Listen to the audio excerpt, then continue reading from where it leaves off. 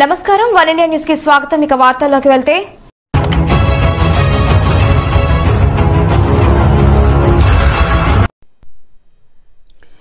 శ్రీకాకుళం జిల్లా ఆందోళవలస నియోజకవర్గం బూర్జా మండలం కేకే రాజ్పురంలో పెంట వీరయ్య గారి ఇల్లు కాలిపోవడంతో ఆ కుటుంబంకు ఆస్తి నష్టం జరిగింది. జన సైనికులు ముందుకొచ్చి ఆ కుటుంబానికి దుప్పట్లు, 25 కేజీల బియ్యం మరియు నిత్యావసర సరుకులు అందజేయడం జరిగింది. పేడాడ రామ్మోహన్ రావు గారు మాట్లాడుతూ ప్రభుత్వ యంత్రాంగం ఆ కుటుంబాన్ని ఆదుకోవాలని కోరారు. ఈ కార్యక్రమంలో మండల జన సైనికులు రాంబాబు, అప్పలరాజు, విక్కీ, సంగం నాయుడు, శివాజీ, సాయి, ప్రేమ్ కుమార్ తదితరులు పాల్గొన్నారు.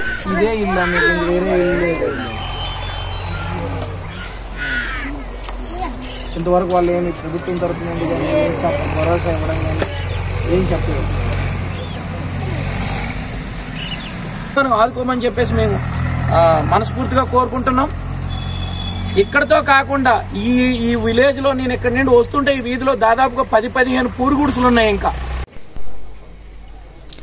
మత్స్యకారులు వేట సమయంలో ఆర్థికంగా ఇబ్బంది పడకూడదనే ఉద్దేశంతో రాష్ట్ర ప్రభుత్వం 2019లో డీజిల్ రాయితీ పథకాన్ని ప్రవేశపెట్టిన విషయం తెలిసిందే.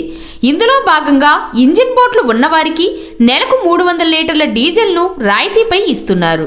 దీన్ని వినియోగించుకునేందుకు మత్స్యశాఖ అధికారులు ఒక కార్డును కూడా లబ్ధిదారులకు అందజేశారు. దానిని పట్టుకుని బంకుకు వెళితే డీజిల్ రాయితీపై ఇస్తారు. ఎంతో ఉపయోగకరంగా ఉండే ఈ పథకం ప్రస్తుతం జిల్లాలో కొన్ని చోట్ల పక్కదారి పడుతుంది. రాయితీ కార్డులు ప్రైవేట్ వ్యక్తుల చేతుల్లో పడ్డాయి. వారంతా యథేచ్ఛగా వాటిని వినియోగిస్తూ దుర్వినియోగం చేస్తున్నారు. మరికొందరు సొమ్ము చేసుకుంటున్నారు. చిత్రం ఏమిటంటే అసలు వారికి ఈ కార్డులు మంజూరు చేసిన విషయమే తెలియకపోవడం విశేషం.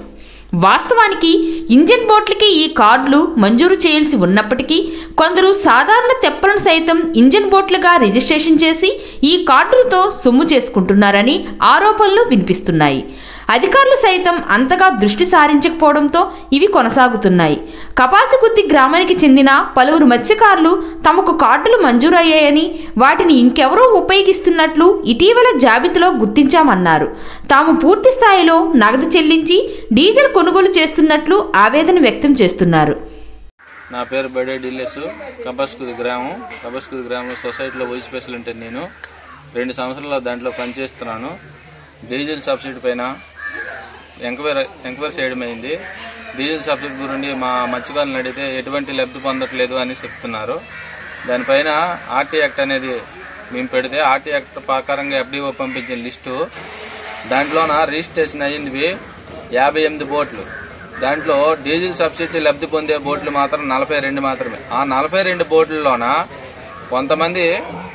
కొంతమందికి తెలియకుండా డీజిల్ అనేది తీసుకోవడం అనేది జరుగుతుంది.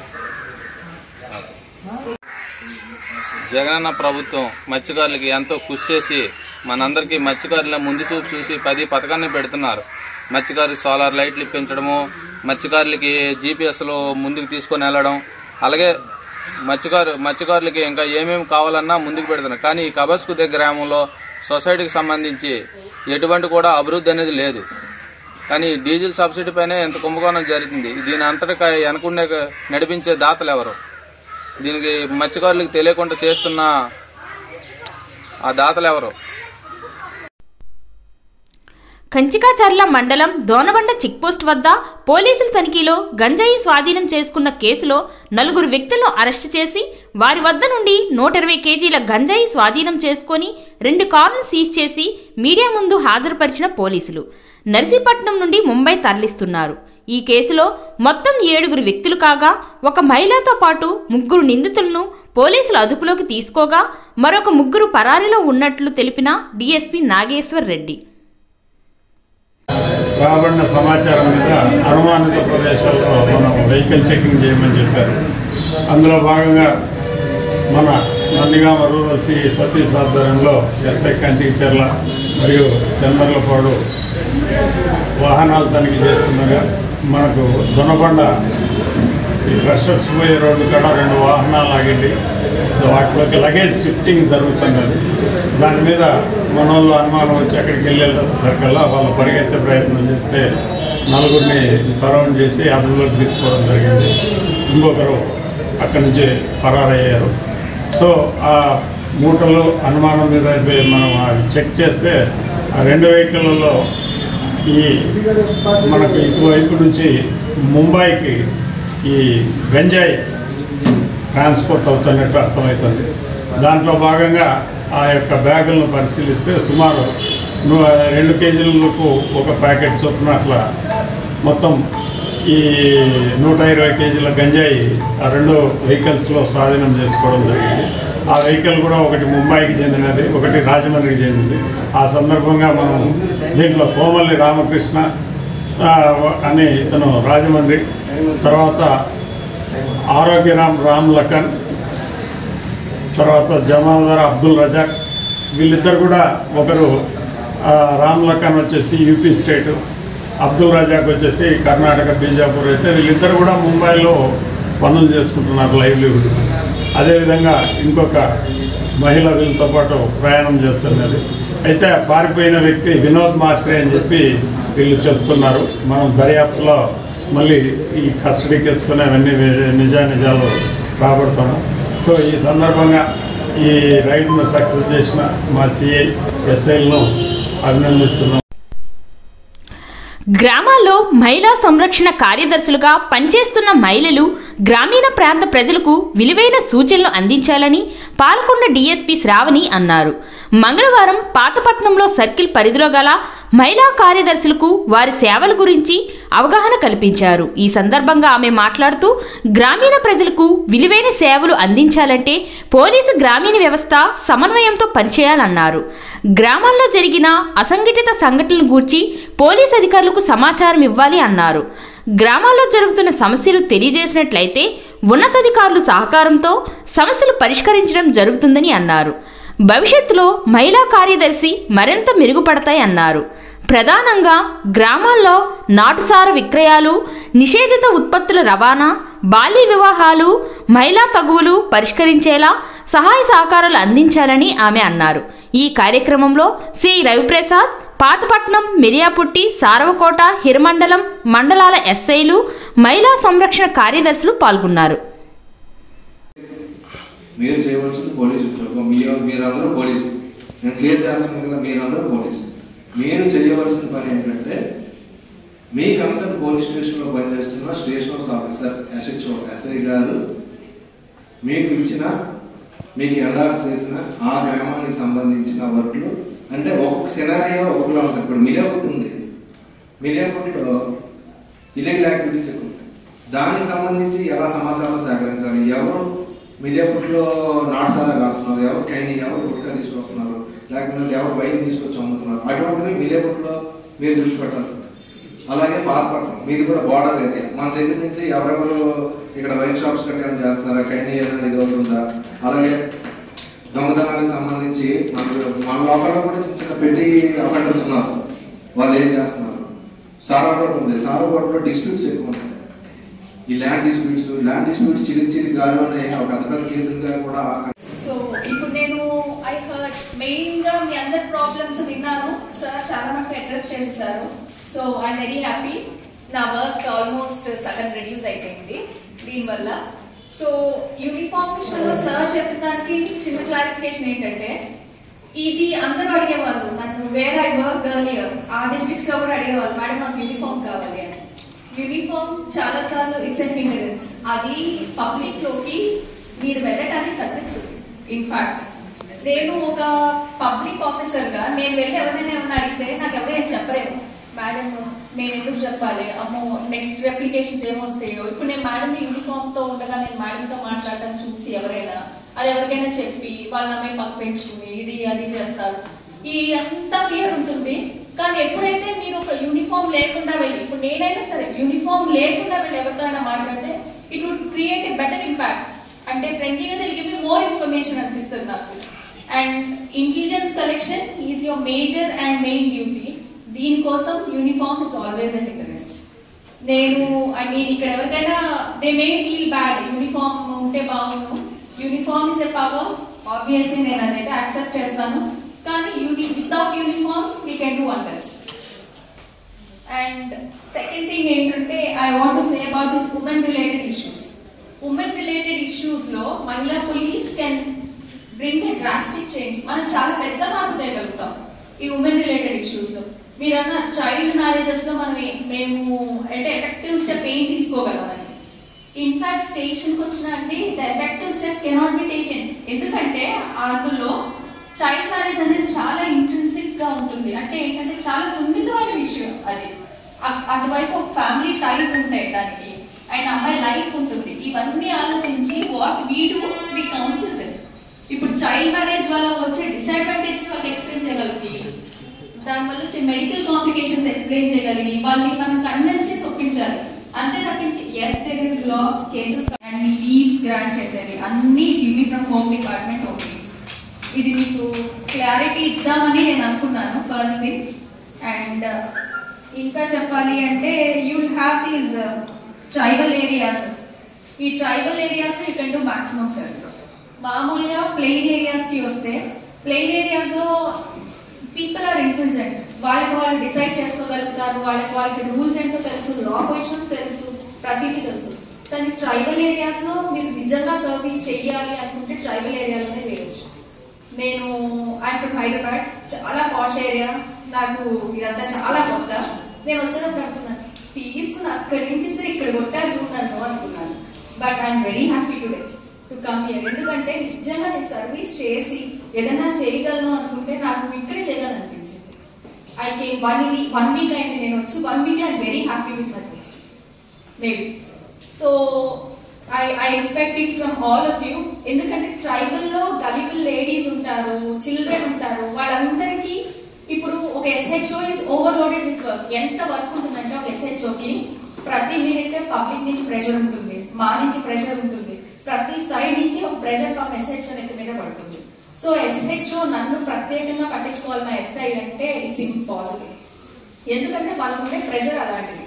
So from are end let's take his responsibility. కొంచెం ఏంటంటే ఇప్పుడు ఒక వైఫ్ అండ్ హస్బెండ్ డిస్ప్యూట్ వచ్చింది, అది ఆయన కూర్చుని మళ్ళీ అది కౌన్సిల్ చేస్తూ ఉన్నాడు అనుకోండి, దట్ విల్ నెవర్ ఎండ్. ఇంకా వైఫ్ అండ్ హస్బెండ్ డిస్ప్యూటే సరిపోతూ ఉంటుంది. ఇప్పుడు మీ దగ్గరికి వచ్చింది అనుకోండి, మీరు ఇనీషియల్గా మాట్లాడేసుకోండి స్టేషన్కి. ఆ అమ్మాయికి కొంచెం ధైర్యం ఇవ్వండి మీ ఎండ్ నుంచి.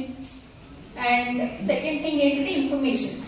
మీరు డైరెక్ట్గా ఎరాక్లో కానీ సమ్ గ్యాంబ్లింగ్లో కానీ గుట్కా కానీ యూ డోంట్ గో అలౌ. ఎందుకంటే మీరే కాదు నేను కూడా ఐ డోంట్ గో అలౌ. ఎందుకంటే SIs కూడా they don't go allow. They take 2 or 3 men with them and go. So మనం హీరోయిన్గా ఒక్కడే వెళ్ళవద్దు ఏ స్టేజ్లో. Let's take some assistance and go. ఎవరో ఒకళ్ళు ఇప్పుడు మీకు ఏదైనా ఇన్ఫర్మేషన్ ఉంది, మీరు ఇమీడియట్గా యాక్ట్ చేయాలనుకున్నారా, కాల్ చేయండి, మీ అడాప్టెడ్ కానిస్టేబుల్ కాల్ చేయండి. వాళ్ళు రెస్పాండ్ చేయలేదా మీ SIకి మీరు డైరెక్ట్గా కాల్ చేయొచ్చు. కాల్ చేయండి వాళ్ళకి. SI గారు రెస్పాండ్ చేయలేదా కాల్ టు CI, ఆయన రెస్పాండ్ చేయలేదా నాకు కాల్ చేయండి. I don't mind. మీరు ఎప్పుడైనా you can call me. I'm always accessible to anyone here. And A problem వచ్చినా యూ కెన్ కాల్ మీ. ఎందుకంటే యాజ్ ఎ ఉమెన్ ఈవెన్ నేను కూడా before coming in to the department police స్టేషన్కి వెళ్ళాలి అంటే ఒక భయం, యూనిఫామ్ ఫోర్స్ అంటే ఒక భయం కదా, అందరికీ ఉంటుంది కదా. సో ఈ ఫియర్ అంతా తీసేసి ఇప్పుడు మీరున్నారనుకోండి, మీరు వెళ్ళండి. If there is some eve teasing మీ దగ్గర డైరెక్ట్ గా వచ్చి ఇఫ్ దే కంప్లైంట్ మీరు తీసుకురండి వాళ్ళ పోలీస్ స్టేషన్ కి, మేము కౌన్సిల్ చేస్తాం, we will set the problem. ఎందుకంటే ఒక్కొక్కసారి చిన్న ఈవ్ టీజింగ్ తో స్టార్ట్ అయిన ఇష్యూ రేప్స్ మర్డర్స్ దాకా వెళ్తుంది. సో ఆ స్టేజ్ లో మనం ఆపి అక్కడ హెల్ప్ చేయగలిగితే అమ్మాయి లైఫ్ సేవ్ చేస్తాం చాలా సార్లు. సో అది major role and you can do it. మీ అందరినీ రమ్మంటానికి there is nothing that way. ఎందుకంటే ఒక డిపార్ట్మెంట్ తరఫున you are representative in that village secretariat, you are representative home there. అంటే మీకు ఆ ఫీల్ ఉండాలి. ఇప్పుడు వాట్ వీ హ్యావ్, మాకు కూడా డిపార్ట్మెంట్లో వీ హ్యావ్ డిఫరెంట్ వింగ్స్. మాకు కూడా ఇప్పుడు గ్రూప్ 1 కానీ ఏదైనా రాసేటప్పుడు మాకు RDOs, commercial tax officers, municipal commissioners, we have different wings. కానీ we are proud to represent home department today and be happy that you are a part of home department today. And ఈ activities అంటారా, you are always a police. మా activities అన్ని మీకు ఉంటాయి, కానీ wheel consider you women అని కొంచెం కన్సిడరేషన్తో night duties, night shifts వాటి వేయం. కానీ డే డ్యూటీస్ ఏదన్నా విల్ టేక్ యువర్ హెల్ప్.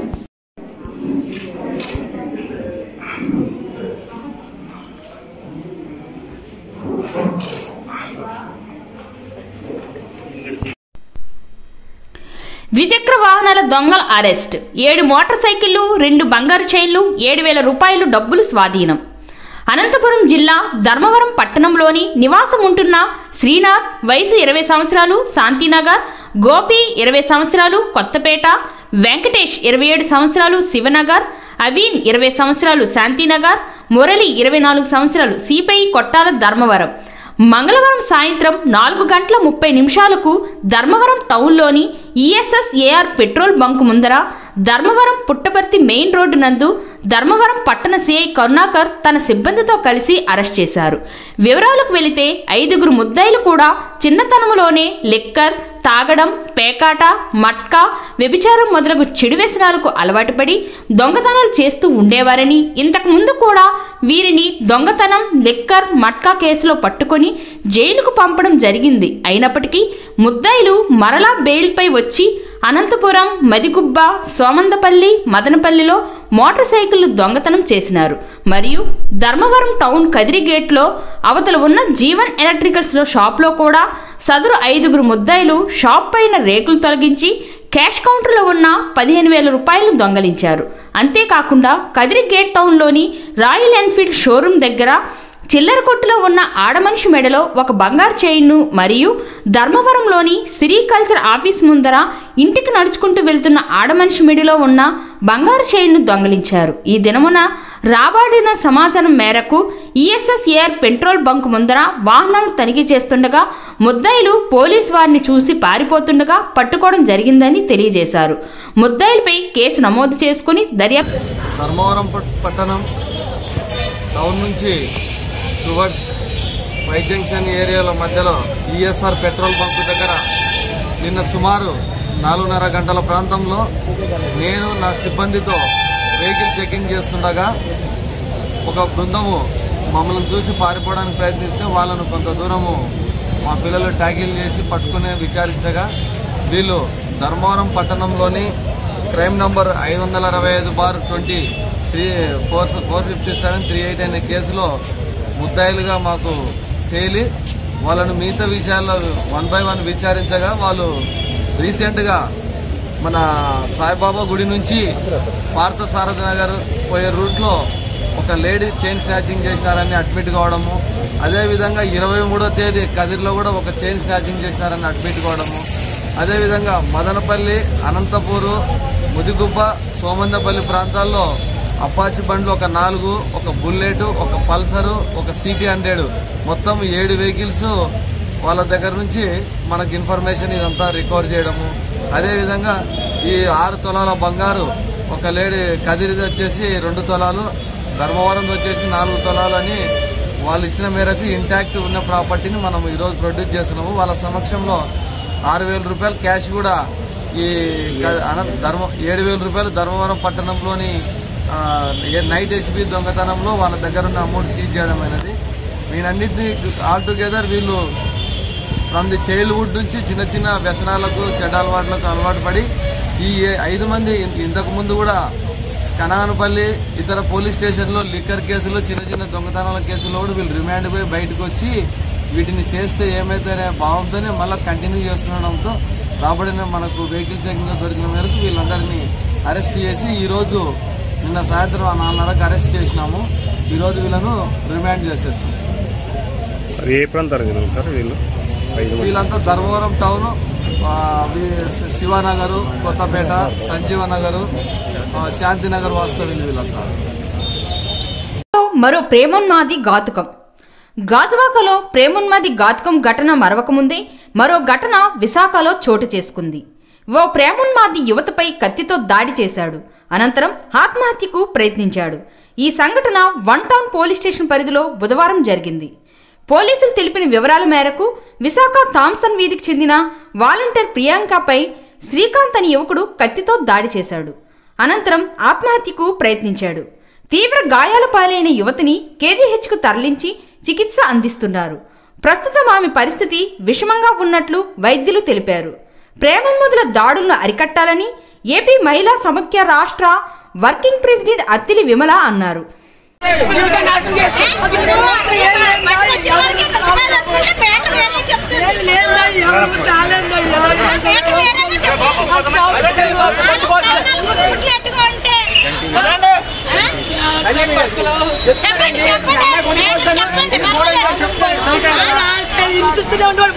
చేస్తూ ఏడిపిస్తేవాడు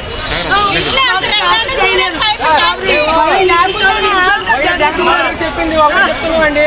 ఈ సైట్ మా పిల్లలకు న్యాయం చేయాలని కోరుకుంటున్నామండి. ఇలాంటి వాళ్ళ భూమికి భారం అండి.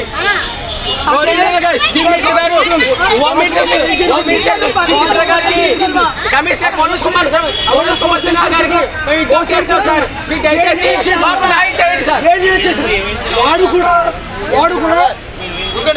వాడు కూడా ఇచ్చేసాడు కదా. వరుసగా విశాఖలో ప్రేమోన్మాద ఘటనలు చోటు చేసుకుంటున్నాయి. మొన్న గాజువాక వరలక్ష్మి హత్య కేసు మర్చిపోకముందే మరలా ఈరోజు విశాఖ నగరంలో 1 టౌన్లో ఒక అమ్మాయి తనను ప్రేమించలేదనేటువంటి ఒక ఉన్మాదంతో ఇంటికి వెళ్ళి మరి అతి దారుణంగా మెడకోసినటువంటి ఘటన విశాఖ నగరంలో చోటు చేసుకుంది. ఆ అమ్మాయి పరిస్థితి చావు బతుకుల మధ్య ఉంది. తన పేక కోసి తిన కూడా పొడుచుకున్నాడు. ఇద్దరు కూడా హాస్పిటల్ ఉన్నారు. ఏమైనప్పటికీ మహిళల రక్షణ కోసం ఎన్ని చట్టాలు వచ్చినా సరే ఇటువంటి ఘటనలు రోజు రోజుకి పెరుగుతున్నాయి తప్పించి ఎక్కడ కూడా మహిళలకు రక్షణ లేదనేటువంటి ఇది చాలా తేటతెల్లంగా కనిపిస్తూ ఉంది.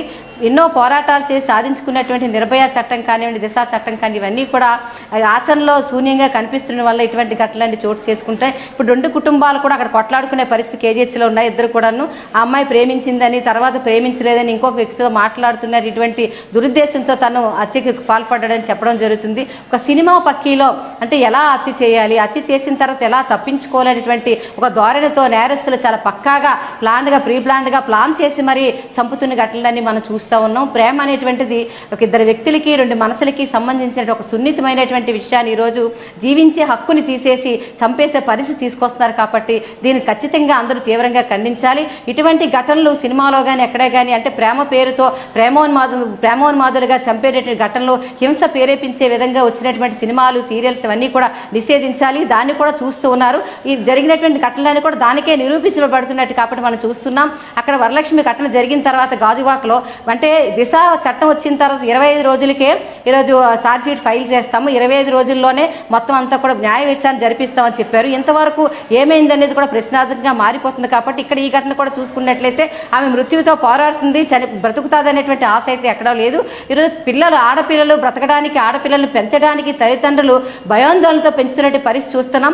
ఎక్కడో ఇంతకుముందు ఆడపిల్ల బయటికి వెళ్తే తిరిగి ఇంటికి వచ్చినంత వరకు కూడా ఆ నమ్మకం లేని పరిస్థితి ఈరోజు ఇంటికి వచ్చే దర్జాగా ఇంట్లోనే చెప్పి మరీ చంపుతున్న పరిస్థితి. ఈరోజు ఆ అమ్మాయిని చంపేసి మీ అమ్మాయి చచ్చిపోయిందా లేదా ఇంక చూడమని చెప్పి తల్లి చెప్పడం అనేది చాలా దౌర్భాగ్యమైనటువంటి స్థితి. అటువంటి పరిస్థితి ఎవరికి కూడా కలగకూడదు. చేసినటువంటి చట్టాలన్నీ కూడా పటిష్టంగా అమలుపరచాలని, ఇటువంటి ఘటనలు విశాఖ నగరంలో కూడా దేశవ్యాప్తంగా ఎక్కడా కూడా పునరావృతం కూడా కాకుండా చూడాలని చెప్పి తక్షణమే ఆల్రెడీ అబ్బాయి కూడా లొంగిపోయాడు. కాబట్టి ఈరోజు ఆయిషామేర్ హత్య కేసులో సచింబా ఒక నిర్దోషిని 10 ఏళ్ల పాటు జైల్లో పెట్టి ఆ అబ్బాయి నడవడానికి కూడా వీలు లేకుండా ఎముకలన్నీ పూర్తిగా విరిచేసినటువంటి స్థితి ఆ రోజు జరిగింది. అంటే ఒక నిర్దోషి పట్ల అట్లా వ్యవహరించినటువంటి పోలీసులంతా కూడా మేమే చంపాము, ఫలానా చాకుతో చంపాము, బ్లేడ్తో చంపాము, ఈ రకంగా చంపామని చెప్పి పోలీస్ స్టేషన్కి వెళ్ళి లొంగిపోయినప్పుడు కూడా ఎందుకు వాళ్ళపైన తాత్సారం చేస్తే, ఎందుకు వాళ్ళ మీద కఠినమైన చర్యలు తీసుకోవటని చెప్పి ఆంధ్రప్రదేశ్ మహిళా సమాఖ్య మేము ప్రశ్నిస్తాను. ఇటువంటి ఘటనలు జరిగినప్పుడు నేరస్తులు కఠినంగా శిక్షించాలి. శరీరంలో ఏ అవయం కూడా పనిచేయకూడదు. దీర్ఘకాలకంగా వాళ్ళకి శిక్ష విధించాలని చెప్పి ఆంధ్రప్రదేశ్ మహిళా సమాఖ్య మేము డిమాండ్ చేస్తా ఉన్నాం.